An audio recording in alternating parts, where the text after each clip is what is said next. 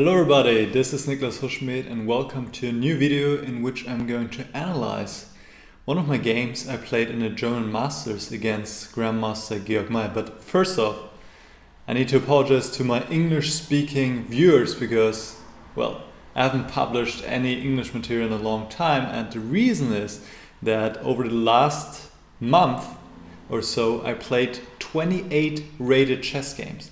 So I was traveling a lot, playing a lot of games, and actually what I would like to do in this video and the ones to follow, I would like to show you the most interesting games I played during this time.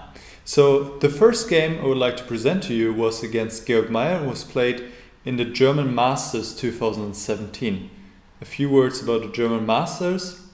It was a round-robin tournament with 8 players.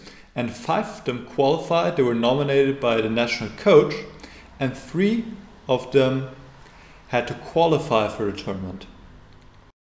And I was one of them who had to qualify. So there was a rapid chess tournament beforehand. It was called the German Challenge, and the top 3 made it, and I made just barely as number 3. I was very happy because the tournament was very strong. All the strongest German players in Germany. And then we played against each other 7 rounds, everybody against everybody. So in round 2, after I won my first game against Rasmus Swan, in round 2 I played against Georg Meier, and it was quite an interesting game. So let's get to it. I was playing with the white pieces and I started out with e4, and Georg Meier is known as one of the biggest French experts in the world, especially Rubinstein expert, and I didn't want to see his expertise there. So I want to surprise him with a sideline 2d3, which looks very harmless at first, but it has a lot of venom to it. And actually over the last 28 games I had it 5 times, and I won 4 games with this variation. So I quite like it actually. It gives quite rich positions, complex positions. So d5, queen e2, knight c6, knight f3. And black, of course, has many different ways to play. And Meier played as he played against Mickey Adams. And he went knight f6. And here Mickey went e5 followed by g3, but I had prepared something new, actually a novelty in move 5, which is bishop f4. This is not going to refute the variation or anything, but it's just something new, and it's always a little bit unpleasant for the opponent if he is surprised and if he has to think early, and that's exactly the case here. So what's the point behind bishop f4? Well, it stops black from going e5. It's kind of a nice waiting move. And now after a long think, Georg took on e4. There are of course other options. Actually the computer move is queen e7, but this is not something you expect a human to play. Also black could play something like knight h5. So Georg took, takes back, and now knight d4. That was his idea.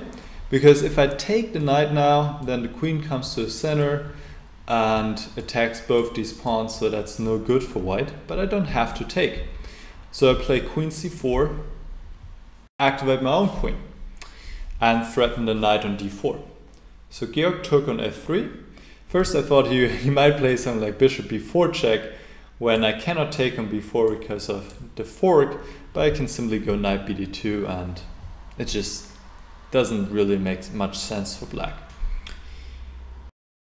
So knight takes f3, g takes f3, and c6. This move was played rather quickly by Georg, and I think we were both quite happy with our position.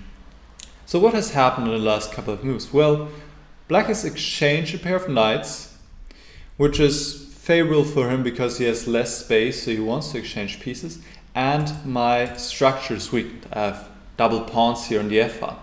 On the other hand though, I have more space, my queen is more actively placed, and I have the g file available.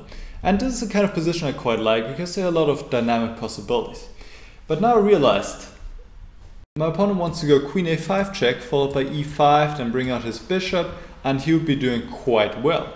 So here I spent quite a while to determine my next move, and then I played queen c3, which is actually quite strong. And it's a very nice prophylactic move. Well, I realized my opponent wants to play queen a5, so I prevented, play queen c3. And also in this position, the dark squares are of vital importance. So it makes sense to place the queen also on c3, where it is aiming into this direction on the long diagonal. And here my opponent surprised me, he played knight h5. Really, all I was calculating the whole time was queen b6 with the threat bishop b4. And I want to go knight d2, but here actually it turns out that after bishop b4, queen b3 and now e5, I move, well, I'm not sure if I had considered it, but the point is if bishop takes e5 and bishop takes d2 check followed by queen takes f2 is possible. And after bishop retreats, now queen a5, and this position seems to be quite fine for black. So instead of knight d2, it's better to go a3 to stop bishop b4 altogether, but I didn't quite like queen c5 here, trying to trade queens. Still, computer says this position is a little bit more comfortable for white because still the dark squares are weak in the black position. Let's return to the game. My opponent went knight h5, attacks the bishop on f4, so retreat to e3, and now queen f6. And here I played e5, bishop d4 is also quite nice, and just continue with development. I guess I didn't want to give him the f4 square so easily, but on the other hand, this bishop is very strongly placed, and especially as we'll also see in the game, black has huge problems to develop his queenside, or rather get his queenside active, because the bishop is not having any nice squares right now. So I want e5, queen h4. Black could take on f3, but this, I guess, Georg also didn't really consider for long. Rook g1, threatening bishop e2, or knight d2, developing with tempo, and white is already up in development, and he will be up even more, so this is quite dangerous for black. So queen h4, knight d2. By the way, there was the threat again of bishop b4 to win the queens, so I had to stop that, but I would like to finish my development anyway, so this makes sense. Bishop b4 nonetheless, queen d3, and now f6, and this is a mistake. Black should go knight f4 here, queen e4, and now take on d2,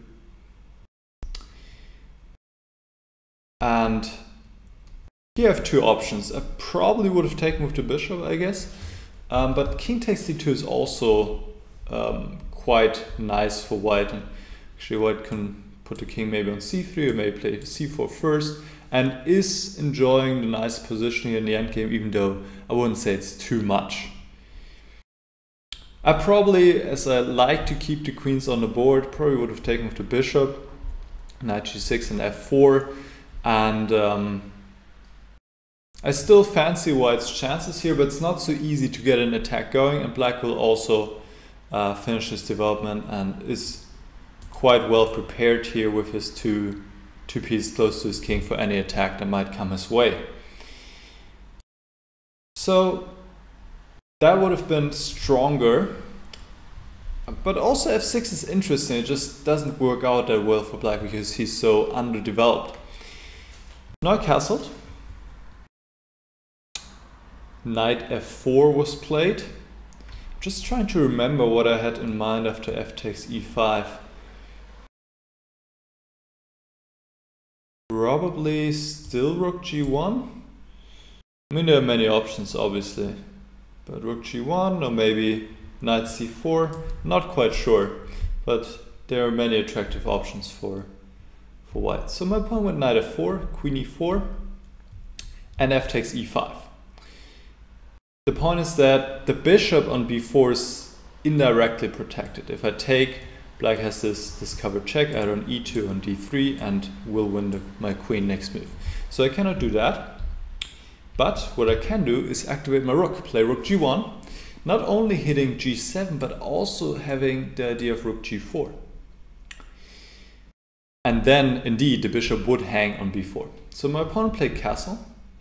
Now rook g4, and well, queen e7 is not a move you want to play, because then suddenly all the black pieces are in strange spots. I go knight c4, pick up the pawn on e5, and the black position is very bad. So my opponent took on d2, but I was very happy to see this move because it means after bishop pair, my opponent does not have the dark squared bishop anymore. And also I was looking forward to bringing my bishop on this diagonal and creating threats against the black king. So here Georg took on h2, grabbed another pawn. If he goes back to e7 and just finish development, bishop c4, bishop c3, this position almost plays itself for white. And the advantage is rather big already. After queen takes h2 is actually a winning advantage for white already.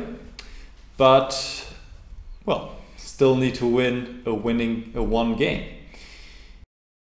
So here I have a number of options. I first also just thought about king b1. By the way, queen takes e5 once again doesn't work because of knight d3, winning the queen. So a similar idea we saw earlier. So king b1 is good. I was also considering bishop takes f4, and actually that's what Georg thought was winning. And it indeed looks really attractive, but black is barely holding on here. Even though this would also give white the advantage, but black is still in the game. So there were many options to consider. I spent quite a lot of time, probably too much, on deciding what I'm going to do. I went for bishop b4 in the end. This move makes a lot of sense to me. The rook is nicely placed on f8, and I'm forcing it to e8 because black has to still keep an eye on d8, otherwise my rook would invade. And here went bishop d6. This is also a good move. I could also just go bishop c4, develop my last piece, and black is also having difficulties finding any good moves.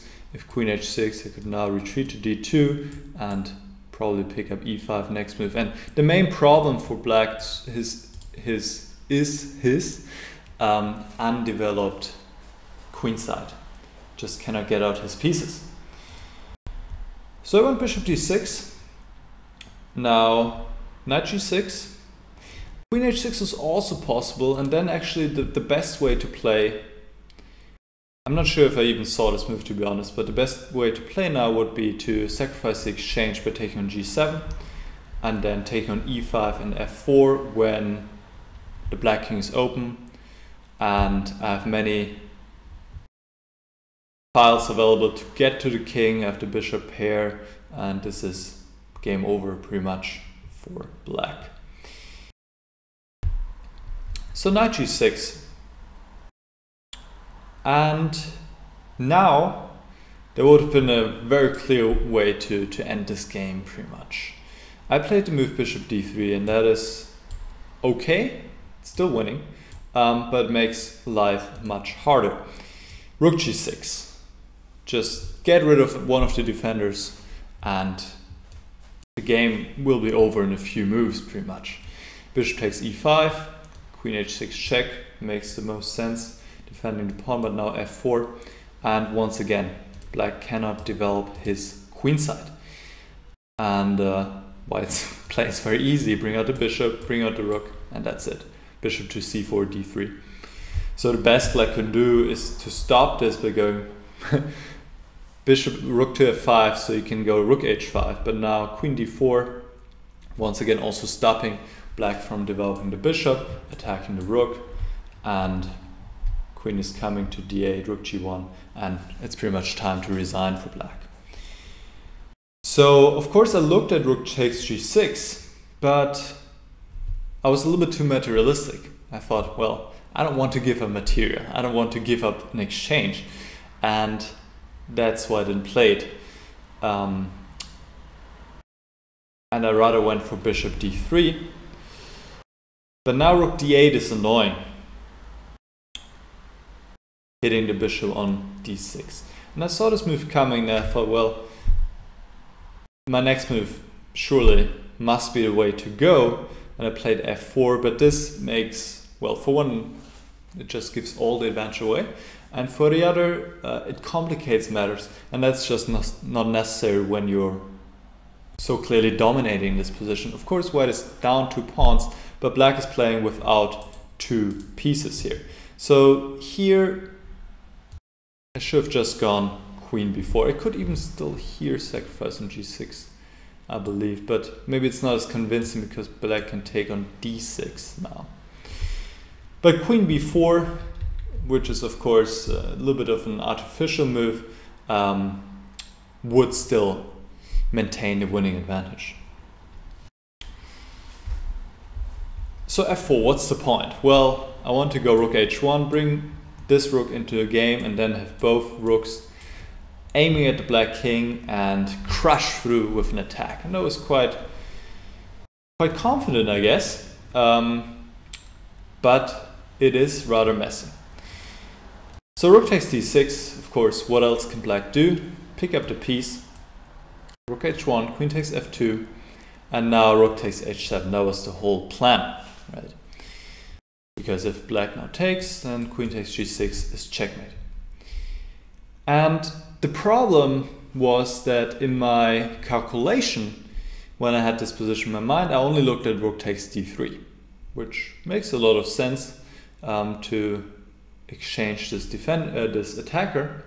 But what I had missed was rook d4, and that's what Georg played, and that's actually stronger. Because I thought after rook takes d3, I saw I have at least a perpetual. So I thought, okay, we'll look at this and there might be more, but in the worst case I have a perpetual. That's always something nice to have kind of as a backup. Here I can go rook takes g7, and black cannot take because that would lead to checkmate. In some way, hold on, let me see how to do this smartest. Well, this is pretty simple. So that would be checkmate, so black would need to play king f8 here, and then so okay, I can go rook g8, and in the worst case I can go rook g7 here back, and it's perpetual. But I thought maybe there's more. Actually, there's not more, but at least I would have a perpetual. And by the way, I should say we're both getting very low on time. Very low on time. So he went rook d4, I was like, ooh, that's a problem. Because I cannot take on g6 because of queen e8 checkmate, queen e1 checkmate. So I played rook takes g7 nonetheless. And same story now, black cannot take, but he goes king f8. And I'm not sure how much time I had, maybe below 2 minutes, and here I make a decisive mistake. I give another check. But to be fair, to find the saving line for white is not that simple. Queen h1 would have been the way to go. Queen h1. The point is I'm still defending against checkmate, and black cannot move the knight because I would checkmate him at h8. And now black can go rook takes d3. Now the point is if I take, then black could take on g7 because the knight is no longer attacked by my bishop. But now, now it is time to give this intermediate check, rook g8. If king takes, then rook takes g6, and I think here white is actually winning because, well, king f7 is very easy because of queen h7, rook g8, and here I could win like this, and then there should be a mate somewhere soon. Let's see. Let's find it, if we can. Or can we? King e8, queen h5 looks convincing, and queen h8. There we go. So after rook g8, black would need to go to e7, run, and now queen h7 check. Also c takes d3 would be possible here, I guess. But queen h7 check, king d6, rook d8, king c5, rook takes d3, and the position is still a mess. It would have been quite fun to play this with. 2 minutes for 10 moves or so for both of us. So yeah, I guess I didn't really calculate that much anymore here. I was like, okay, let's give another check and then retreat with the queen, but this is just the wrong way around. Especially here, the queen retreat is probably the worst point in time. If I want to do queen retreat, I should have given another check so that black cannot play knight takes f4 as he did in the game, once again because of checkmate here, and he would need to find, well, there are different ways here, but e4 would have been strongest, and it turns out that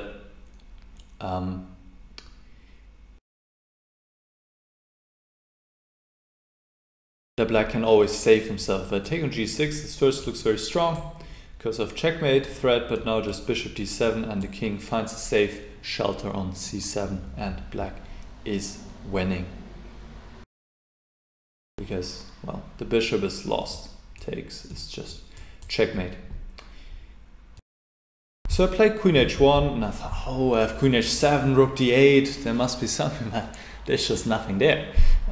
Just plays knight takes f4 and I can give 2 checks. King ends up on c5 and that's all she wrote. The king is perfectly safe on c5, black's up a piece and 2 pawns, and it is game over. So we can go through the remaining game pretty quickly. I just played a few more moves because we're both in time trouble, but there are not even any traps anymore. Black position is just completely winning. He just played king b6, queen f8, a5, queen e7, and now knight takes d3 is very simple because queen c5 trades the queens, black's up a piece and still 2 pawns, so I resigned. That was, of course, a very tough loss for me because, as we have seen, I had a completely winning position, completely dominating, and I think it's fair to say I outplayed Georg up to the point where I complicated matters without any need, and then lost the thread and lost the game. So that was tough, but well, you have to learn from it and do better next time. My big lesson is especially don't be too materialistic. Exchange defenders of your opponent, and also don't make it messy if it's not necessary, I guess. I hope you guys enjoyed this game, and also feel free to check out the other games I'm going to analyze. The next one will be my game against Matthias Blübaum, another very strong German player. I didn't mention this before, but most of you probably know that Georg Meier is the German I think currently number 2. And then we'll look at my game against the German number 3, Matthias Blübaum. So I hope you guys liked it. Let me know in the comments, and I will see you guys soon. Bye bye.